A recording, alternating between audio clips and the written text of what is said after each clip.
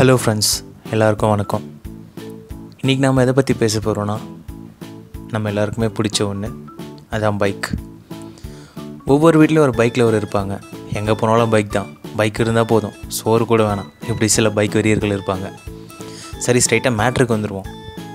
நேரத்துக்கு ஏற்ற மாதிரி பல மாடல் பைக் வந்துட்டு தான் இருக்குது. அதிலும் சில பைக்ஸ் ரொம்ப ஸ்பெஷல். அன்று முதல் இன்று வரை Yamaha RX100 அண்ட் புல்லட். என்ன சும்மா பேர் கேட்டாலே அலறுதில்லை. இந்த ரெண்டு மாடலும் மனதில் நீங்கள் இடம் பெற்றவை. இப்போ பல ஆயிரம் பல லட்சங்கள் கொடுத்து வாங்க ஆள் இருக்கத்தான் செய்யுது. இதுக்கு நடுவில் கொஞ்சம் சேஞ்சஸ் வந்தது. ஹீரோ ஹோண்டா ஒரு கலக்கியது. CD100 SSன்னு அனைவரையும் திரும்பி பார்க்க வச்சுது. அப்புறம் தான் ஸ்ப்ளெண்டர். இது காடுகளையும் மேடுகளையும் கிராமத்துலேயும் நகரத்துலேயும் அடி நரிச்சுது. இதனால் எல்லா வீட்லேயும் ஒரு பிள்ளையாக ஒரு வண்டி வர ஆரம்பிச்சுது. நடுவில் TVS பஜாஜ் போன்ற மாடல்கள் வந்தது போனது. அர்ச்சாம்பர் அப்பாயின்மெண்ட் ஆர்டர்னு பஜாஜுக்கு வந்தது ஒரு யோகம். அதாங்க பல்சர். ஒரு படத்தில் ஹீரோ ஃபேமஸ் ஆனாரா இல்லையோ, அந்த பைக் செம்ம ஃபேமஸ் ஆச்சு. அந்த படம் வந்ததுலேருந்து இன்றைக்கு வரைக்கும் பல யூத் பசங்களுக்கு பல்சர் தான் லைஃப்.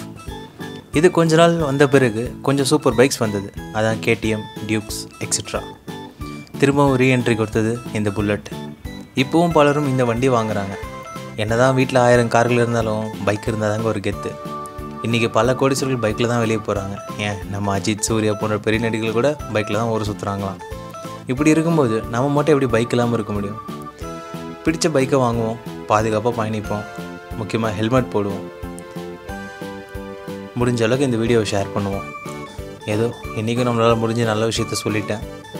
வேறு ஒரு நல்ல விஷயத்தை கொண்டு வரேன். Bye friends. மறக்காமல் எங்கள் சேனலை லைக் பண்ணுங்கள், ஷேர் பண்ணுங்கள், சப்ஸ்கிரைப் பண்ணுங்கள்.